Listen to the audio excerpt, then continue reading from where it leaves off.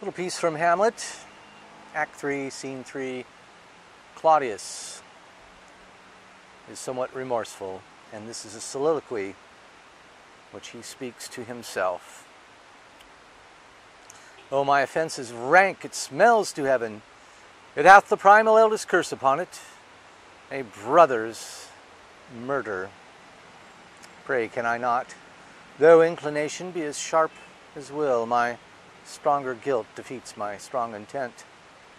And like a man to double business bound, I stand in pause where I shall first begin in both neglect. What if this cursed hand were thicker than itself with brother's blood? Is there not rain enough in the sweet heavens to wash it white as snow?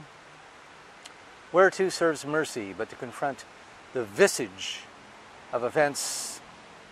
And what's in prayer but this twofold force, to be forestalled ere we come to fall, or pardoned being down?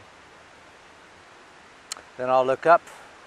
My fault is past, but oh, what form of prayer could serve my turn? Forgive me my foul murder. That cannot be, since I am still possessed of those effects for which I did the murder. My crown, mine own ambition, and my queen. May one be pardoned and retain the offense?